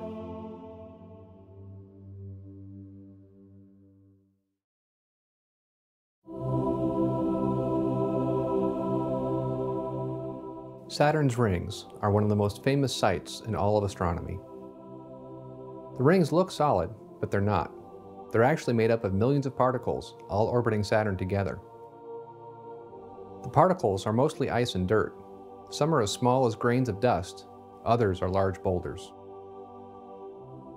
The rings are also razor thin compared to Saturn's bulk. This series of pictures was taken as the Cassini spacecraft moved from below the rings to above them. You can see how thin the rings are. When you compare their width to their thickness, it's about the same as a sheet of paper that's as wide as the city of San Francisco. Oh, and that little guy you saw shooting across the top was one of Saturn's moons. We'll talk about a couple of those in just a few minutes. Saturn's rings are mysterious. They're more than just belts of particles orbiting the planet. For example, there are spokes in them, as you see here. Some of them are even braided. Nobody expected these features in the rings, and some of them are still a puzzle. It's as if somebody created them just to delight and fascinate us. So how did the rings get there? I believe they were created at the same time Saturn was, a few thousand years ago. Of course, evolutionists won't accept this. Here's what a NASA scientist had to say about them. After all this time, we're still not sure about the origin of Saturn's rings, says Jeff Kusi, a planetary scientist at the NASA Ames Research Center. Kusi speculates that some hundreds of millions of years ago, a time when the earliest dinosaurs roamed our planet, Saturn had no bright rings. Then, he says, something unlikely happened. Yes, that's right. Here's Jeff Kusi again. A moon-sized object from the outer solar system might have flown nearby Saturn where tidal forces ripped it apart. Or maybe an asteroid smashed one of Saturn's existing moons. The debris encircled the planet and formed the rings we see today. Are you starting to detect a pattern in evolutionist explanations? Not all evolutionists take refuge in this, though. There's a report from NASA on Saturn's rings that I think is interesting. Here's what it says. Saturn's rings, age and origin unknown. Saturn defies evolutionary models in several ways. For one thing, its magnetic field doesn't match evolutionary predictions at all. As one article explained, Saturn dumbfounded planetary theorists who study dynamo models by having a highly symmetric internal magnetic field. A field that is symmetric about the rotation axis violates a basic theorem of magnetic dynamos. Saturn's magnetic field doesn't seem to be coming from a dynamo. This would be impossible if Saturn were billions of years old, as evolution says. But there's no problem at all if Saturn is only thousands of years old, as the Bible says. But there's an even bigger problem we need to discuss. A recent study took a closer look at the formation of Saturn and Jupiter. Remember that model of the gas and dust cloud that supposedly formed all the planets? Well, the study discovered that Saturn, and Jupiter as well, wouldn't be here today if that model was true. One report on the study described this model and then said this: these theories fail to describe the formation of gas giant planets in a satisfactory way. Gravitational interaction between the gaseous protoplanetary disk and the massive planetary cores causes them to move rapidly inward over about 100,000 years in what we call the migration of the planet and the disk. Theories predict that the giant protoplanets will merge into the central star before planets have time to form. This makes it very difficult to understand how they can form at all. Astronomers call this the migration problem. In plain English, Jupiter and Saturn would have both migrated inwards and slammed into the Sun billions of years ago if that whole gas and dust story was true. Since we see Jupiter and Saturn today, obviously the gas and dust story isn't true. The report concluded this way: understanding the formation of giant planets is currently one of the major challenges for astronomers. If the evolutionary model says that Jupiter and Saturn shouldn't be there, but they are there instead, I'd say that's more than a major challenge for the model. I'd say it falsifies the model completely, wouldn't you? We see then that Saturn creates huge problems for evolution. But we're not done yet. Saturn also has dozens of moons, some of which are fascinating. Let's look at a couple. This is Enceladus, one of Saturn's moons. Our first close-up pictures of Enceladus were beautiful, but nobody expected what would come next. When we started taking pictures from a different angle, we saw something unusual. This is Enceladus, below Saturn's rings. Do you see the faint smudge below the moon? A closer look reveals that Enceladus has a fountain coming out of its south pole. When the pictures were colorized to bring out invisible details, we saw that this wasn't just a little spray, it's a huge geyser. Evolutionists were, and still are, stunned by this. Evolutionary models can't explain it. The problem is that Enceladus is supposed to be billions of years old. It's supposed to have cooled off from its formation eons ago. It's not supposed to have the energy to do any of this. Also, we recently took a close look at some of the other moons of Saturn. We found out that Enceladus's neighbors are much brighter than they're supposed to be. Apparently, Enceladus is spray painting them with ice and snow. Evolutionary models say that Enceladus is old, cold, and dead, but it looks like it's none of those things. Enceladus is a great piece of evidence for a young solar system. Then there's Titan. Titan is Saturn's largest moon. This is another great example of how over and over again evolutionary theories have failed to explain our solar system. Titan is a very unusual moon. As you can see, it looks fuzzy. That's because it has an atmosphere. Titan's atmosphere is mostly nitrogen, but it has some methane mixed in. That methane has caused all sorts of problems for evolutionary theories. You see, sunlight breaks methane down. Scientists have calculated that the methane in Titan's atmosphere could only last 10 million years or so, far short of the 4.5 billion years that it's supposed to be. However, there's still lots of methane there today. So, if Titan was really billions of years old, it would have two things. Number one, a source of methane to keep replenishing the atmosphere, and number two, a lot of ethane built up on its surface from all the methane that was broken down. Well, a few years ago, the Cassini spacecraft was sent to visit Saturn. It included a special probe to drop onto Titan and investigate this mysterious moon. Because evolutionists believe in billions of years, they confidently predicted we would find a deep global ocean of methane and ethane on Titan. One scientific paper predicted a layer of methane and other chemicals up to 800 meters thick. That's about a half-mile deep. One of the leaders of the Titan project went even further. He said, "This remarkable moon could be covered by a global ocean of ethane with an average depth of up to several kilometers." However, even before the probe arrived, scientists were taking a closer look at Titan from Earth. They started to realize this prediction was wrong. Then, when Cassini's lander finally penetrated the haze, the truth was confirmed. Despite the evolutionists' expectations, there is no global ocean of methane and ethane on Titan. Titan's surface is dry. All we found is some dark areas on the surface, mostly near the North Pole. These look like lake beds, and it appears that at least some of them are lakes of methane and ethane. However, they're still grossly inadequate to fulfill evolution's requirements. As one recent study commented, even if the dark spots were all lakes of methane, the methane on Titan's surface would only be about 1/10 the amount in the atmosphere. This small amount would last only 10 million years at most, not 4,500 million years. And there's another problem too. Since Titan's surface is solid, according to evolution it should have thousands of craters if it was really billions of years old. Remember how I explained about the crater counting idea? As of the time I'm making this video, the crater counters have thoroughly gone over about 10% of Titan's surface. They haven't found thousands of craters. So far they've found 4. Titan doesn't look billions of years old. Titan looks quite young. Titan might be just a moon, but it's a great demonstration of the failure of evolutionary theory. And as we prepare to leave Saturn, I had to tell you about one more thing, actually a pair of things. Here's another wonderful thing from our Creator. You're looking at Janus and Epimetheus, two moons of Saturn. You might not think they look very impressive. The thing here isn't how they look, it's what they do. These are now called the dancing moons of Saturn. These two moons orbit Saturn in their separate paths, one on the inside and one on the outside. But then, every 4 years, they switch. The one on the outside moves to the inside, and the one on the inside moves to the outside. Isn't that wonderful? It's a silent, graceful ballet going on deep in space. This has to be precisely balanced in order to work. What are the odds of this happening by chance? I think this is a great testimony to our Creator. So now we have to leave this part of our tour. Here's what you aren't being told about Saturn. Saturn, and Jupiter too for that matter, can't have formed according to the nebula theory, from that cloud of gas and dust. Computer simulations show that both planets would have migrated into the Sun billions of years ago. Saturn's magnetic field doesn't match evolutionary theories.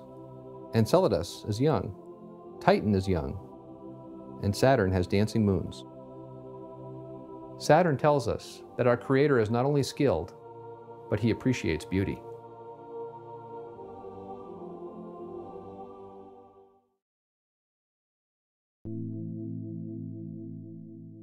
Uranus is the 7th planet out from our Sun. It's so far away that it takes about 84 Earth years to orbit the Sun once. Because it's so far away from us, we didn't know much about Uranus until the Voyager 2 spacecraft visited it in 1986.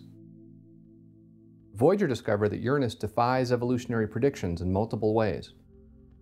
On the left, you see the planet as it appears to the eye. On the right is the planet with false colors added to exaggerate details. The spot you see here is the planet's south pole.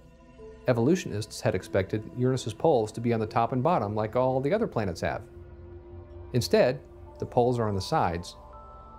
It turns out that Uranus leans way over as it orbits the Sun. All the other planets spin like a top as they go around the Sun, but not Uranus. Uranus rolls along like a ball as it travels through space. Well, this creates a huge problem for evolution. According to the nebula theory, it's impossible for Uranus to have formed this way. Can you guess what the answer is? Yep, that's right. Uranus formed the right way up, as evolution predicts. But then an asteroid crashed into it and knocked it over. This was a really big asteroid, by the way, about the size of the entire Earth. But where's the evidence for this collision? There isn't any. In fact, there's lots of evidence that seems to be inconsistent with the collision. First of all, Uranus is quite stable as it rolls along through space. Its orbit around the Sun is almost perfectly circular. Plus, its orbit lies more closely within the plane of the ecliptic than any other planet besides Earth. Surely a massive collision wouldn't have produced such a perfect orbit. Also, Uranus has moons, over 24 of them in fact, as you see here.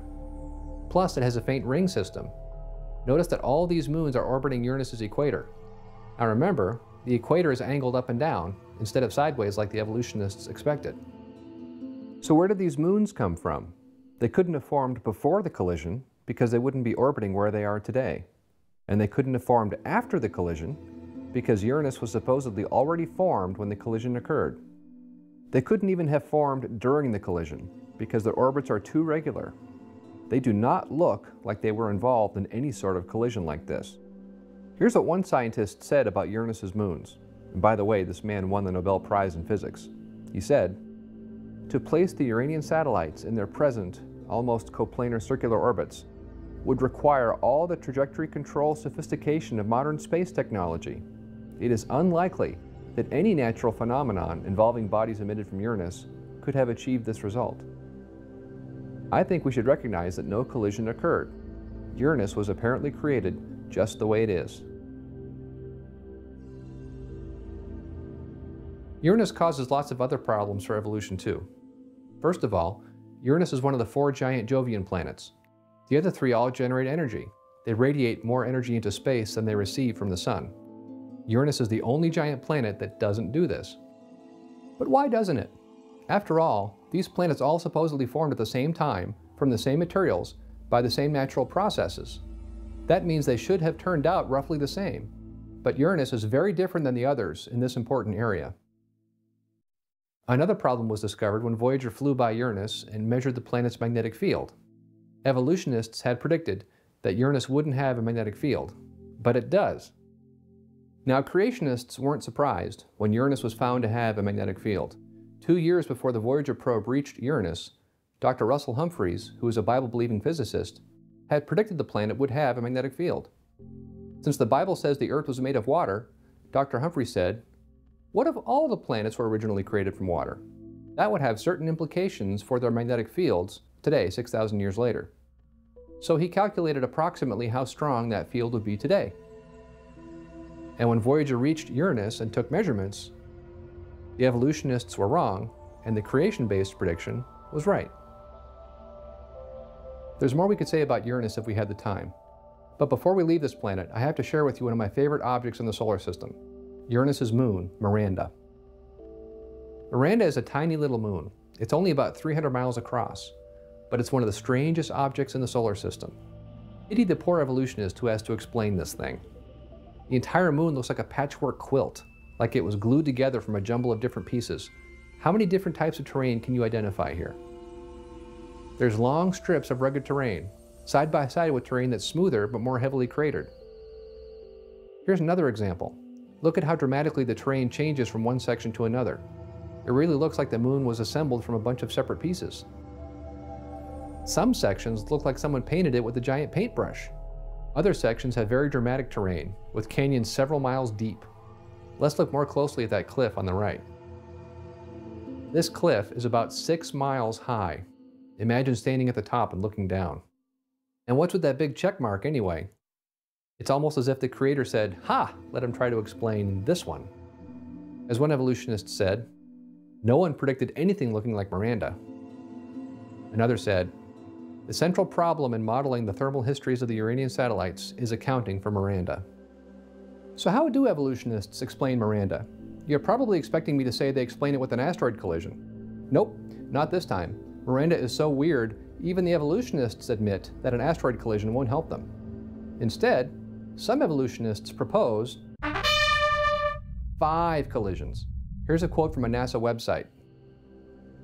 "Scientists believe that Miranda may have been shattered as many as 5 times during its evolution. After each shattering, the moon would have reassembled from the remains of its former self, with portions of the core exposed and portions of the surface buried." If this sounds like nonsense, it's because it is. Even other evolutionists recognize that this tiny moon wouldn't necessarily survive 1 collision, never mind 5. As one evolutionary astronomer wrote, "Although some sort of collisional disruption appears to be required, it's not obvious that the present terrain, with relief up to 20 kilometers, would survive catastrophic disruption and reassembly." Maybe that's why that NASA website, after telling you about the 5 collisions, says this: Miranda's appearance can be explained by theories, but the real reason is still unknown. So first, they give you a theory, and then admit they actually don't know what happened.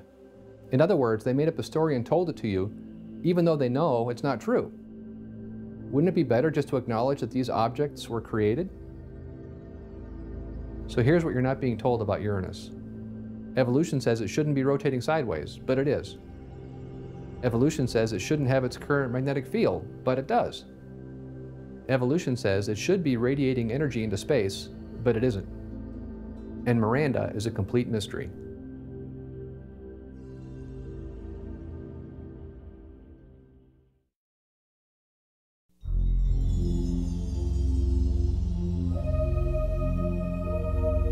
Neptune is the 8th planet out from our Sun. It's so far out in the solar system that the light from our Sun takes over 4 hours to reach it. According to evolutionary models, Neptune is old, cold, and dead. It's supposedly billions of years old after all.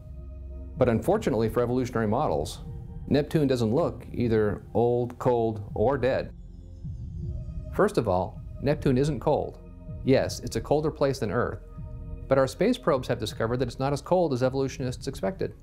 Instead, the planet radiates into space about twice the energy it receives from the Sun. Neptune isn't dead either. It turns out Neptune is a violent, turbulent place. It has the strongest winds measured anywhere in the solar system. We've measured wind speeds there up to 1,300 miles per hour. This is called the Great Dark Spot. It's a massive storm system roughly the size of Earth, or at least it was. A few years after this photograph was taken by Voyager in 1989, NASA took more pictures of Neptune with the Hubble Space Telescope.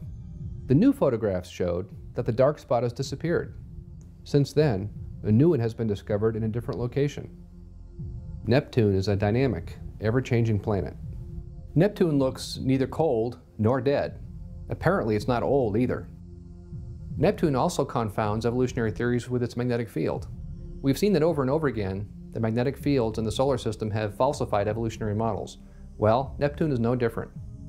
We had a hint of the problem already before our first spacecraft even reached Neptune. When Voyager 2 was on its way to Neptune, it visited Uranus first. I already told you that according to evolution, Uranus wasn't supposed to have much of a magnetic field, but it does. There was another surprise, though, that I didn't mention. Not only was Uranus's magnetic field much stronger than the evolutionists expected, it was also tilted and offset from the center of the planet. Evolutionists couldn't make sense of this at all. It doesn't match their models at all. So they scratched their heads and said, well, maybe Voyager flew by just as Uranus's magnetic field was reversing. This would have been very unlikely, although not impossible. But then, 3 years later, Voyager arrived at Neptune, and guess what? Neptune's magnetic field is also tilted and offset from the planet's center. Evolutionists were forced to acknowledge that it seems that the possibility of finding two planets both experiencing magnetic polarity reversals is small. So far, we've seen that Neptune has produced lots of bad news for the evolutionary model. But there's an even bigger problem that I haven't told you about yet. According to evolutionary models, Neptune can't exist at all. Here's how Astronomy magazine explained it. Psst. Astronomers who model the formation of the solar system have kept a dirty little secret. Uranus and Neptune don't exist. Or at least computer simulations have never explained how planets as big as the two gas giants could form so far from the Sun. Bodies orbited so slowly in the outer parts of the Sun's protoplanetary disk that the slow process of gravitational accretion would need more time than the age of the solar system to form bodies with 14.5 and 17.1 times the mass of Earth. Did you catch that? According to evolution, Uranus and Neptune don't exist. Well, last time I checked, both planets were still up there in the sky. Evolutionists are unhappy that their model is such a failure. As one evolutionary astronomer has commented, what is clear is that simple banging together of planetesimals to construct planets takes too long in this remote outer part of the solar system. The time needed exceeds the age of the solar system. We see Uranus and Neptune, but the modest requirement that these planets exist has not been met by this model. Let's ask an important question here. How long has this problem been known? Here's another evolutionist. There have been many attempts to model the evolution of a swarm of colliding planetesimals. Safronov calculated the characteristic timescales for planetary growth. In the terrestrial region, he found timescales of 10 to the 7 years. That's a one with 7 zeros after it. But the time estimates increased rapidly in the outer regions of the solar system and was 10 to the 10 years for Neptune, which is twice the age of the solar system. It is clear that in view of the large timescales found for the formation of the outer planets, a satisfactory theoretical model for the accretion of planets from diffuse material is not available at present. Okay, so this problem was first discovered by a scientist named Safronov. Was this a recent discovery? Nope. Safronov published this in 1972, so evolutionists have known for over 30 years that Uranus and Neptune can't exist, according to their models. Did you hear about this in Time magazine, or in the newspaper, or in a science program? I bet you haven't. In fact, I bet you've been told the opposite. I bet you've been told that evolutionists have the entire solar system figured out, and that they know exactly how it all formed all by itself billions of years ago. Now you know that this is a falsehood. Here's a quote from another evolutionary astronomer. He says this: "It's clear that our level of sophistication of studying planet formation is relatively primitive. So far, it's been very difficult for anybody to come up with a scenario that actually produces Uranus and Neptune." Come up with a scenario. That's a very interesting statement. In fact, it really reveals the heart of the matter. The goal of the evolutionist is to come up with a scenario about how everything got here without a creator being involved. Most evolutionists even seem to believe that just the act of coming up with a story proves it all happened that way. It doesn't even have to be a good story. Just look at what's going on with Uranus and Neptune. Instead of acknowledging their creator, evolutionists would rather cling to a story that denies the very objects it's supposed to explain. Evolutionists need to make up stories about how evolution could have made the planets. How much worse of a story could you come up with than one that says the planets can't exist? Uranus and Neptune prove that it doesn't matter how bad the story is. For the evolutionist, any story is better than acknowledging the truth about their creator. These planets reveal the truth about the creation versus evolution debate. This is not a debate about religion versus science. If it were, there wouldn't be any scientists who believed in creation. But there are hundreds of degreed scientists who do believe in creation. No, this is a debate about the authority of the Bible as God's Word. The Bible explains the scientific data far better than the evolutionary model. Plus, the Bible's truth is supported by evidence from archaeology, geology, history, and many other sources. Not to mention that as the Word of God, the Bible stands on its own authority anyway. But none of that matters to evolutionists. Evolutionists have rejected the Bible because they don't want to be accountable to a creator. They would rather believe a model that says the gas giant planets cannot exist. You can decide for yourself whose model is the better match for the scientific evidence. So here's what you're not being told about Neptune. It looks young, not billions of years old. It generates energy, it's changing constantly, and it has the most violent winds in the entire solar system. Its magnetic field defies evolutionary models. And the biggest problem is this: according to evolution, it can't be there at all.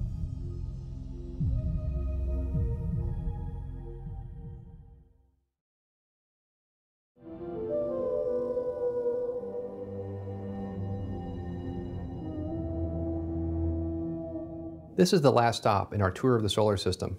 We're now out even beyond Neptune. You might have expected this last section to focus on Pluto. Well, it won't for several reasons. Number one, we don't know much about Pluto. Our best photographs are only as good as this. This is Pluto and its moon. So that's the first reason. The second is that, as you might have heard, many astronomers no longer consider Pluto to be a planet. We've discovered that there are other similar objects out there in the same neighborhood. One that was recently discovered is even believed to be slightly bigger than Pluto. So Pluto doesn't look so unique anymore, and it's now being recognized as just one among many objects out there beyond Neptune. Since they're beyond Neptune, we call these trans-Neptunian objects, or TNOs for short. TNOs are much farther away from us than anything else in our solar system. If you were standing on one of them, our sun would be so far away, it would appear to be just a bright star. Yet even these tiny chunks of rock and ice, so far away from us, have something to say about creation and evolution. First of all, where did TNOs come from? Supposedly, TNOs are the leftovers from that big cloud of gas and dust that evolutionists believe in. They're asteroids that never formed into planets.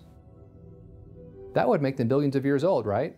Well, evolution runs into problems already, because the more we learn about TNOs, the less they look like they're billions of years old. Scientists have recently discovered that many of the TNOs have fresh ice on them. The material apparently came from volcanic eruptions. But if these little rocks were really billions of years old, they wouldn't be geologically active anymore. They don't have any sources of internal heat, and they certainly don't get much from the sun. The temperatures out there are about 370 degrees below zero. So if they really were billions of years old, they would have frozen solid eons ago. They wouldn't have any volcanoes left anymore. But apparently they do have volcanoes. Apparently, they're not billions of years old after all. But that's not the only evidence for a young creation that TNOs and other objects give us. Let's talk about a group of objects that are among the most spectacular in all the universe: comets. When a large comet appears in the sky, it can be a breathtaking sight. But what are these objects? Comets are usually described as big, dirty snowballs flying through space. During most of its orbit, a comet doesn't look very exciting. But when it gets close enough to the sun, it heats up, and the ices begin to sublimate into gas. The gas streams out beyond the comet as it flies through space, forming the beautiful tail that we see from Earth. But there's more here than just beauty. A comet burns up and loses material each time it passes by the sun. It gets smaller and smaller each time. Eventually, it will be so small that it will break up into fragments. We've actually seen this process happen with several dozen comets now. Comets can also be destroyed by crashing into the sun or a planet. For example, we saw the Shoemaker-Levy comet break up and hit Jupiter a few years ago. The marks you see here on Jupiter were caused by the comet's fragments smashing into the planet. Comets can even be thrown out of the solar system completely, thanks to gravitational interaction with other objects. So when you see a comet, remember that it's beautiful, but it's also temporary. This has caused a real challenge for evolutionary models. We see lots of comets today, but they can't have been there for billions of years. Comets can't last that long. Evolutionists are stuck here. Their models say that new comets haven't been formed since the early history of the solar system, billions of years ago. At the same time, they need a supply of new comets to replace the ones that are constantly being destroyed. To solve this problem, they believe that there are billions of comets, or comet nuclei as they're called, that are left over from the formation of the solar system. These nuclei orbit the sun at vast distances away. They've never been heated up by the sun at all. They've stayed cold and frozen for billions of years. It's only once in a while that something will happen, a star passing by our solar system, for example. The star disturbs one or more of the comet nuclei and nudges them into orbits closer to the sun. At that point, they turn into normal comets with shortened lifespans. So where are all these nuclei? Evolutionists believe that they're in two different places, the Oort cloud and the Kuiper belt. Evolutionary models need both of these sources to explain comets, and recent discoveries have disproved both of them. We'll start with the so-called Oort cloud, named after the astronomer who first invented this idea. He figured that there must be a huge cloud of comet nuclei way out in a large sphere-shaped cloud surrounding the solar system. The Oort cloud has three major problems. Number one, it's never been seen. As the late astronomer Carl Sagan wrote, many scientific papers are written each year about the Oort cloud, its properties, its origin, its evolution. Yet there is not yet a shred of direct observational evidence for its existence. Why hasn't anybody ever seen it? Because according to evolutionary models, it's impossible to see it or measure it, because it's too far away. You just have to accept it on faith and believe it exists. Remember that the next time somebody challenges you for believing in creation, because it's religious and not scientific. The evolutionary model actually requires more faith than the creation model. Anyway, that's problem number one with the Oort cloud. Problem number two was just discovered recently. The evolutionary model says that comets originally formed in the TNO region, which is why we're talking about comets now in the TNO part of our tour. But the Oort cloud is supposedly much farther out than that and surrounds the sun in a huge sphere. How did all the comets get way out there? Evolutionists used to think that the comets migrated out there after they formed, but scientists have now realized this is impossible. It turns out that in the evolutionary model, there would be a lot of collisions along the way, and few comet nuclei would survive the trip. They'd be smashed into powder instead. The Oort cloud, even if it did exist, would have far too few comet nuclei. It couldn't supply the comets that evolutionists need for their billions of years. Problem number three is that many comets couldn't have come from an Oort cloud. These comets are called short period comets because they orbit the sun in a short period of time, 200 years or less. Short period comets don't last long. As I mentioned earlier, they can only go around the sun a certain number of times before they're destroyed or leave the solar system completely. A maximum lifespan for a short period comet has been estimated to be 10,000 years or less. Obviously, if the solar system was really billions of years old, we wouldn't see these comets anymore, unless there was a constant supply of new ones coming in to replace the old. However, a few years ago, evolutionists realized that the Oort cloud couldn't supply them. Short-period comets have certain orbital characteristics that make it impossible for them to have come from an Oort cloud, which is way out there in space. So, most evolutionists today also believe in something called the Kuiper belt. This would be a disk of comet nuclei orbiting out beyond Neptune in the TNO region that we've been talking about. Again, these have been sitting out there quietly for billions of years, but every once in a while, one of them gets disturbed, moves in closer to the sun, and turns into a comet. Therefore, says the evolutionist, it's no problem that we still see short-period comets today. Yes, they only last for a few thousand years once they start orbiting closer to the sun, but there's an endless supply waiting out beyond Neptune to keep replenishing them. Unfortunately for evolution, recent discoveries have shown the Kuiper belt model doesn't work any better than the Oort cloud did. First of all, NASA and other space agencies have been busy in the last few years studying comets. We've actually visited several comets with spacecraft. We sent the Deep Impact spacecraft to crash a probe into a comet called Tempel 1 to see what we could learn about the comet's structure. In an even more amazing feat, the Stardust spacecraft recently visited the Wild 2 comet. The probe actually flew through the comet's tail, collected material from it, and brought it back to Earth. Evolutionists were shocked when they examined this material. Remember, in the evolutionists' story, comets were formed in the outer reaches of the solar system. The evolutionary model says that things that formed way out there must contain certain elements and must not contain certain other elements. Well, we've discovered that comets aren't like this. The volatile materials that evolutionists expected to find in the comet's tail were either rare or non-existent. On the other hand, most of the material was made up of silicates that the evolutionary model says can't have been out there where comets were supposedly born. So in many ways, comets have turned out to be the direct opposite of what the evolutionary model predicted. But there's another problem too. The Hubble Space Telescope was recently used in a massive search for comet nuclei to confirm that they're actually there. The search was the biggest study that anybody had ever done of the TNO region, so far out there in space. Evolutionists expected to find about 85 comet nuclei in the region they searched. How many did they actually find? Only 3. This has massive implications. Even the scientists in charge of the project admitted that this is serious trouble for the overall idea of comet nuclei out there. These results mean that the number of comet nuclei is at least hundreds and possibly even thousands of times less than the number required for supplying short-period comets. The project's report said that the number of nuclei found was, quote, wildly inconsistent, unquote, with what evolutionists had expected. This means that evolutionists have no source for short-period comets. Therefore, they can't explain how we still see comets today after billions of years, even though these comets burn up after only thousands of years. Maybe it's because the solar system isn't really billions of years old. Here's what you aren't being told about comets and TNOs. The TNOs we see look young, not old.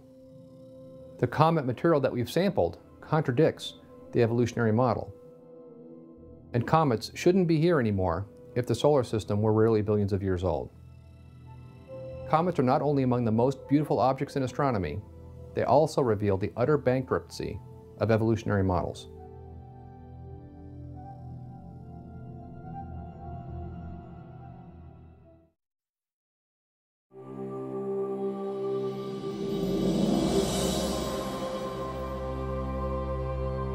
In this video, you've seen how the planets, moons, and other objects in our solar system have falsified evolution over and over again. Some evolutionists will even admit this is true. One astrophysics textbook talks about the solar nebula model and then says this: "We have seen that we know very little about the development of the solar system." Another evolutionary astronomer said this: "To sum up, I think that all suggested accounts of the origin of the solar system are subject to serious objections. The conclusion in the present state of the subject would be that the system cannot exist." This is the best that evolutionary theory can come up with. Our solar system cannot exist. So the next time you hear about some amazing new discovery that confirms evolution again, remember what you've learned in this video. Remember that you're never told the entire story about these models. Remember that they tell you that they have it all figured out, when in reality, the system cannot exist. The more we learn about our solar system, the more we realize how bankrupt evolutionary theory is. On the other hand, the Bible has stood firm the entire time. The more we learn about astronomy, the more we wonder at the beauty and majesty of God's creation. Of course, we learn more about space all the time. Not only that, evolutionists are always changing their models. So I've set up a special website to track the latest information on creation evidences in astronomy. It's at www.creationastronomy.com. As we conclude, you might be wondering about something. In this video, we've discussed the planets and moons in our solar system. But what about our sun? Or the other stars in our galaxy? Or the Milky Way galaxy itself? Or the billions of other objects that we see in space? Can evolution explain any of these objects? No, it can't. We've discovered that they falsify evolution just as much as the planets and moons of our solar system do. But we'll save all of that for Volume 2 in this video series. Until then, I hope you've enjoyed our tour of the solar system, and remember that truly, the heavens declare the glory of God, and the firmament shows His handiwork. Thank you.